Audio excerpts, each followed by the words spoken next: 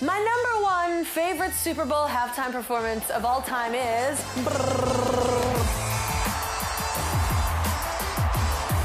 Nobody better come at me too. I love all y'all, okay? Everybody has great performances. I was asked to pick my top 3. Calm down. It's finally Super Bowl time. I know you're excited. I'm excited. It's that massive event, you know, that concert surrounded by amazing ads with a bit of sports balls sprinkled in there. Just kidding. I'm so excited. February 13th on NBC. That's right. This year I'm actually very into sports ball. I've been watching. There have been a lot of great games. Like OT, it's been really great. And a lot of moments when you're like, what are you doing? Who was that pass thrown to? Like, there's been a lot of that too. I'm not gonna say names, that would be rude. But this year's halftime show sounds like it's going to be huge. I love Snoop Dogg, I love Eminem, Mary J. Blige, Kendrick Lamar, Dr. Dre. Obviously, it's super cool too because, you know, I live in LA right now and it's really cool for LA because the Rams are in it. I will say people are so stoked about this halftime show. And the halftime show every year is pretty spectacular no matter who's doing it. So today I'm going to count down my top 3 favorite Super Bowl halftime performances of all time. So my 3rd favorite Super Bowl halftime performance is... That's my drum roll. Bruno Mars. That was in 2014. He was spectacular. He's such a great vocalist. He's such a great entertainer. Like, I mean, the cool thing about Bruno Mars too is you always expect, like, he's always got the costumes down. He always looks like shiny and awesome.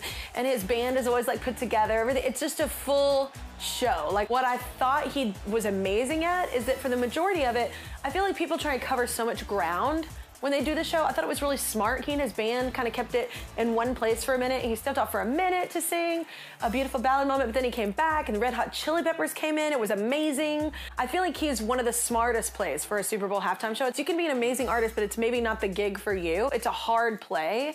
And I feel like he's one of those entertainers that literally is perfect for that. I didn't even know this, but actually Bruno was like, I think he was like 28 when he performed. I think he's the youngest person ever to perform the halftime show. So, Bruno Mars, you were already awesome, but now you're like the awesome young person too. Let's do it. I don't know what I just said there. I just thought it was so well done. The songs were great. His band is incredible.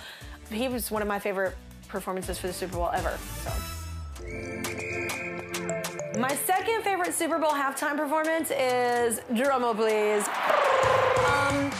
anyone who has a top 3 Super Bowl halftime performance like list and doesn't have the J-Lo Shakira moment in there is lying to themselves.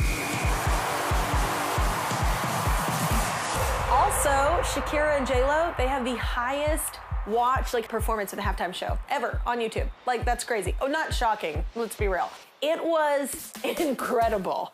I mean, both of those women, I love in general, just separately as artists, but I thought they complemented each other well. While they have similarities, they're so different as well, and they brought a different kind of fire. They're both passionate, and I love that. And it was just the dancing, the costumes, the attitude, like, it was so, like, as a woman watching that, it was so bold and beautiful and strong, and I loved it. One of my favorite parts of their performance was, you know, they embraced the singer-songwriter in themselves, where literally they're singing in Spanish, they're singing in English. It was like celebrating Latin culture. They embraced the sexuality, the sensuality in themselves. They were very bold, powerful, passionate women, and I love that that was celebrated. It was very tastefully done. It was about women in that moment, and I thought it was really cool at the Super Bowl. And that's the power of Shakira and J-Lo. I would expect nothing less. I feel like they should take this show to like Vegas. I know J-Lo's done Vegas, but I just mean that show together would be incredible. I bet dance classes went up just everywhere after that performance. People were like, you know what I'm gonna learn? I'm gonna learn salsa. I'm gonna learn how to dance. I bet people they were lining up thinking they could possibly look like that. You can't. It was one of my favorite performances ever, not just for the halftime show. My number one, I'm gonna pick up this photo because I was told to, and I'm gonna, oh, okay, wait, I didn't know this was gonna happen, but this is really funny because I did sing the national anthem for the Super Bowl, and what they don't tell you is, I don't even know how many times I've sang the national anthem, okay? And I know the words, but when the audience is singing it with you, it's usually in a delay, and it kind of messes with you. And so I was focused, very focused, and they're like, don't worry, the words will be on the screen. What they didn't tell me is that the words come up when the audience is singing it.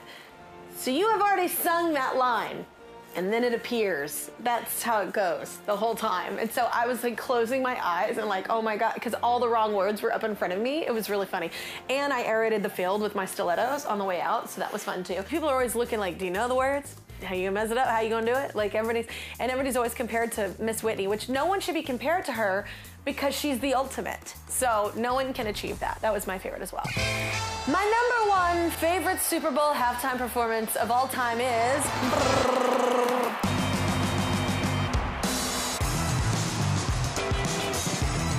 Who doesn't say Prince? Give me one person who doesn't say Prince.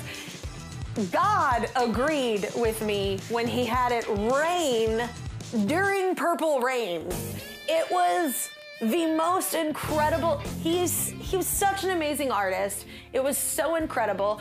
One of the smartest plays I thought he did was, yes, he did songs that we love of his, but he also covered songs. He knew that the moment was more than about him. It was about everyone celebrating together, having a good time. It was about having a good show. He wanted to sing songs, obviously, that people knew too, that they were singing along with. He was just so smart about a performance in general. And God, his voice was incredible. His playing was incredible.